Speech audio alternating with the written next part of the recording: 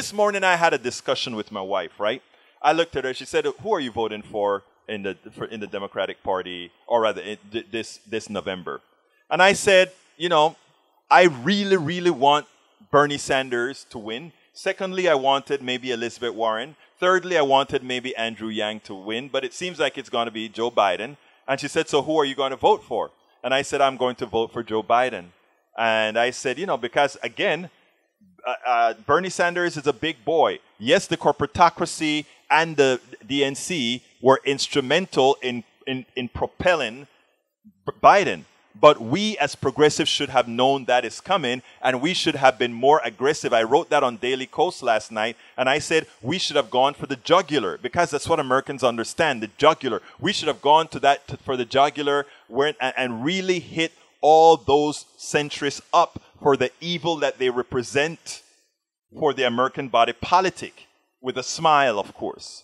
We didn't do it right. We played safe. We played nice. We didn't go out and say, if you are supporting anything other than Medicare for all, you're supporting voluntary manslaughter. You are saying it is okay. If you go out there and articulate, we cannot afford Medicare for all, you are saying it is okay for us to allow other people to die. That is what you're saying. If we can't afford it, it means we are okay to have other people die. We can't afford it. Billionaires continue to accumulate all our wealth, but we can't afford to really heal or provide health care for the least of us all. It means what we're saying is it's okay for us to have an X number of people die because we don't want to tax rich people. That's all it means. And if you're a centrist and you're saying that, you're saying it is okay for me. Now, when you say, well, so then why are you going to vote for Biden? Well, I am not leaving the progressive movement. I'm staying with the progressive movement. So I told my wife, yeah, I'm voting for Biden. She said, but the way you talk, what about all those young people that listen to you, that they're going to throw their arms up and say, well, I'm not going to vote for. Then I gave her the story. And I want to tell you the story that I gave her. And I want everybody here to listen to the story in detail. Because it is something, first of all, credibility is very important. And if I go out there and I promote all these progressive values and then constantly say, what I'm going to do is just go for the best alternative, and realize that what occurs all of the times is that the best alternatives is always an alternative that leaves a hell of a lot of people behind. Because that's what we do. We leave a lot of people behind. So I look at her and I said, I can't tell my young followers that, I am voting for Biden. I need you to go vote for Biden. I said I did that during the Hillary Clinton period. After I was a Bernie Sanders delegate and Hillary Clinton became, and there are two reasons that I did it for Hillary. One is to honor my baby boomer sisters, because I understood that they wanted that to see a woman in their lifetime. And given that Bernie wasn't going to do it, I felt I owed that to my baby boomer sisters. I really do. Because, as flawed as I thought Hillary was definitely a better pick than Donald Trump, in as much as we were going to still get quite a bit of neoliberalism. But that's it. I supported my sisters. I can't do the full support again for Biden by urging all those who respect my words to say, I want you to please bite your tongue and go out there and vote for Biden. And let me explain this. And for those that think, oh, Egberto, I can't believe you're saying that. Let me explain this, folks. Time and time again, those in the middle who are comfortable constantly tell the downtrodden, the young people, to please just go this time, go ahead and support this candidate. For us, we need it because it's better than the other. For whom? For you. For those people who are just okay. They are all right. They are making it. You're asking that the people who make the difference for you, the downtrodden on the left, that somehow they constantly come in your support and make life comfortable for you. Think. When have you made life comfortable for them? When have you said, I am going to bite my tongue this time, and in as much as I may not support all the things that you want me to support, they have always been there for me. And I will be there for them this time. Where is that? So I can't. I will be supporting the ticket.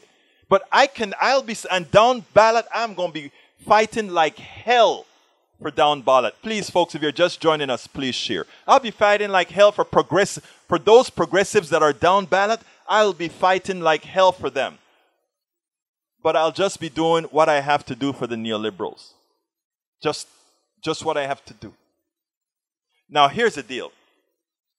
We constantly ask these people to work with them. But you know, I wrote on Daily Kos once and I said, to many people it doesn't, whether it is Donald Trump or Biden, it doesn't matter to them because they don't see a difference. And people explode. How could you say that? That is so stupid. My God, you couldn't be saying that, Egberto. Trump is much worse than Biden. And you're right.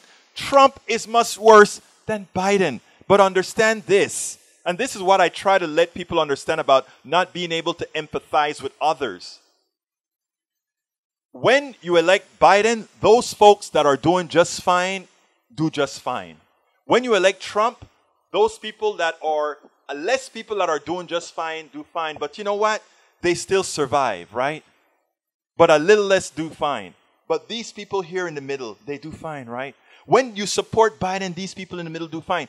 But these people over here, whether it is Biden or Trump, they're screwed. All those student loans that we have been begging the people to help us stop the pilfer, help us stop the bankers from ripping these people off, help us do it. Come on, centrists, help those people, help these kids. You want their vote, help them. For those who want Medicare for all, I have stories and stories. I had a 26-year-old woman on my show. I interviewed her. Look her up on my show, please. She got interviewed. She felt a lump in her breast at 26 years old.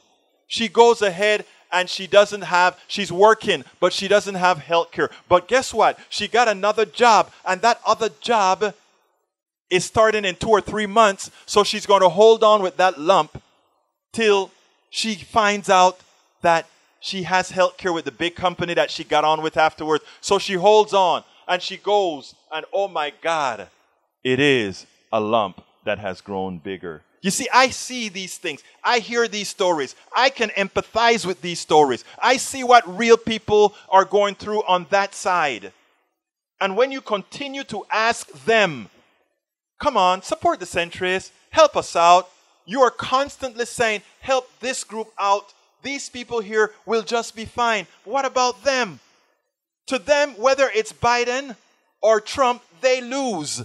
You may lose if it's Trump, but if you want their help, support them. I mean, with Bernie or Elizabeth, everybody wins. Why can't you see that? You may pay a little more in taxes. You may pay a little bit more money here and there. Think about it, people. Stop asking, it is, to put it blunt, it is rather selfish to constantly ask those, support the ticket. So they don't get their Medicare for all. So they don't get their student loan forgiveness. So they don't get their tuition-free college. So they don't get their family leave. So they don't get their subsidized health care for their children, even as things cost more. And we, as those people that are older, were able to go to school at a much lesser cost. They didn't. So it costs them more. And who takes up the bank? Oh, the banks are willing to give them the money so that they are enslaved for the rest of their lives. And who's there to help them? Tell me. Everybody makes deals. When is the center going to make the deal with the left and say, for once and for all? I wrote an article for Daily Kos where I said, usually the center never has to worry about the left helping. But will the center ever support policies that help the left, that help those people that are downtrodden? Will they ever say, you know what? Yes, it may cost us a little bit more.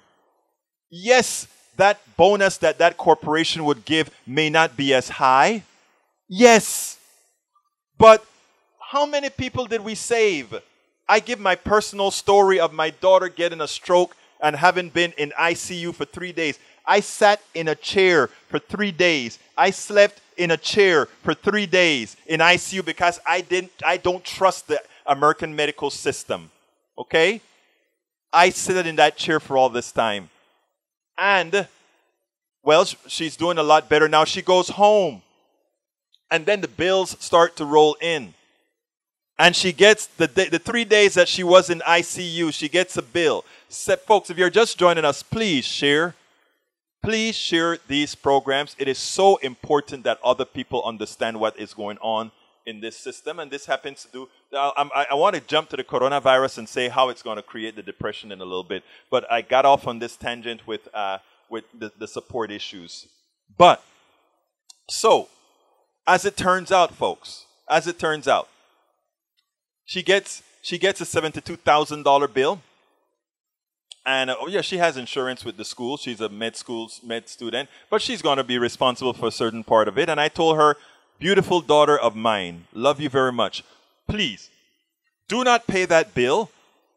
Accumulate all those bills and send them to me. So I am going to make a case out of it. I'm going to publicize what our healthcare system really looks like. My daughter, when she went to med school, she said, you know, Dad, I am not going to be a rich doctor. You know why? I said, why, babe? She says, because what I want to do is I want to work in the places, I want to go work in areas that is neglected. Those areas that are neglected, that's what I want to do. I want to support people. Well, you know, when she gets out of college, I want to see her hold on to that. She's going to be $500,000 in debt, and then with this, having gotten a stroke and these bills, even more. Will she be able to do the right thing? You know, so we have all these realities that we have to think about. So please, for all my brothers and sisters that are so against Bernie or Elizabeth because they want to give free stuff. It's not free stuff. It's pay it forward stuff. Had my daughter had Medicare for all, had my daughter had tuition-free college to be a doctor, something that we're having shortages of right now, she would be off on her way to go into any indigent part of this country that needs a good doctor to support them. So I want you to realize what you're asking for.